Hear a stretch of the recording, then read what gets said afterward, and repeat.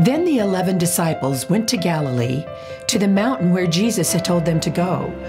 When they saw him, they worshipped him, but some doubted.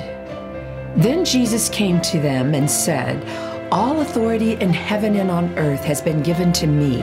Therefore, go and make disciples of all nations, baptizing them in the name of the Father, and of the Son, and of the Holy Spirit, and teaching them to obey everything I have commanded you.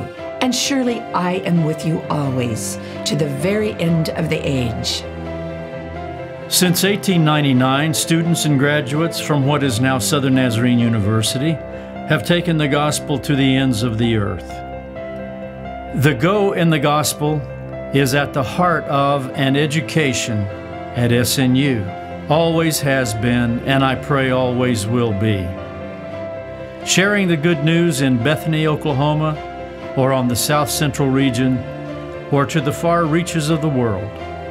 The go in the gospel is the heart of what it means for SNU to be the church at work in higher education. SNU is still a Great Commission university.